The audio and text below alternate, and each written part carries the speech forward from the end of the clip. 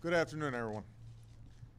Over the last several days, the American people have been both heartbroken and deeply concerned about the developments in Japan. We've seen an earthquake and tsunami render an unimaginable toll of death and destruction on one of our closest friends and allies in the world. And we've seen this powerful natural disaster cause even more catastrophe through its impact on nuclear reactors that bring peaceful energy to the people of Japan. Today, I wanted to update the American people on what we know about the situation in Japan, what we're doing to support American citizens and the safety of our own nuclear energy, and how we are helping the Japanese people contain the damage, recover, and rebuild. First, we are bringing all available resources to bear to closely monitor the situation and to protect American citizens who may be in harm's way. Even as Japanese responders continue to do heroic work, we know that the damage to the nuclear reactors in Fukushima Daiichi plant poses a substantial risk to people who are nearby. That is why yesterday we called for an evacuation of American citizens who are within 50 miles of the plant.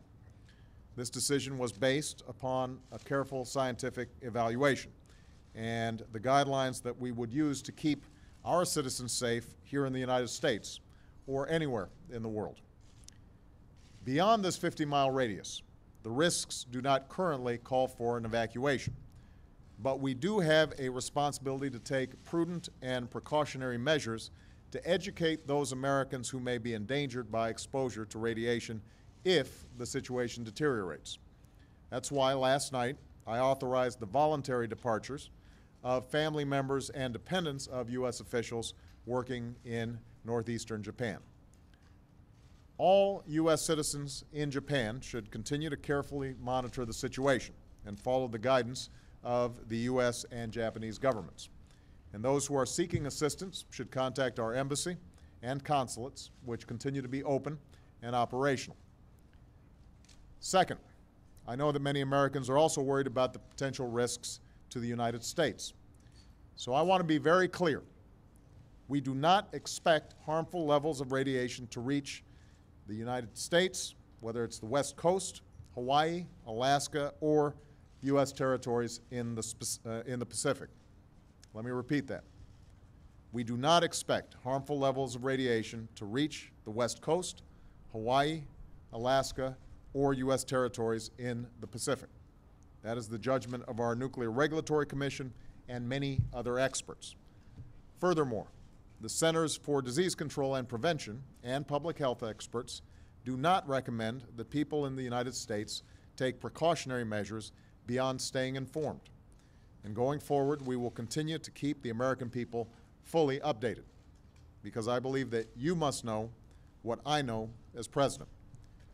Here at home, nuclear power is also an important part of our own energy future, along with renewable sources like wind, solar, natural gas, and clean coal.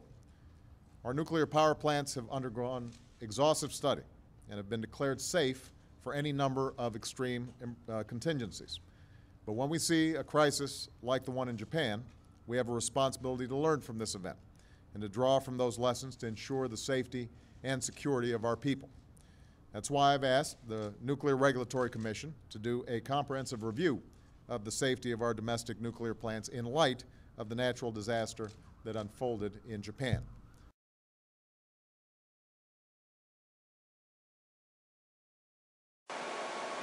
Plume!